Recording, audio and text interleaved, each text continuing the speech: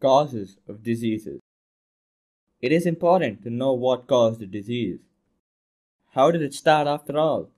What is the source? Any disease has usually more than a single cause. All diseases have immediate causes and contributory causes. Let's take an example of a baby suffering from diarrhea. The cause for diarrhea is a virus infection. This is the immediate cause.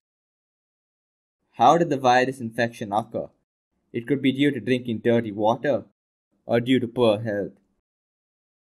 So why dirty water? This is due to a lack of public services. Suppose if it is due to poor health, then why poor health? This could be due to bad nourishment or due to genetic difference. Why bad nourishment? This could be due to poverty. Hence, drinking unclean water is said to be the first level, undernourishment the second level, and lack of public services the third level. All of these are contributory causes. Now we have exactly three cases. First cause, virus infection, due to drinking contaminated water due to lack of public services.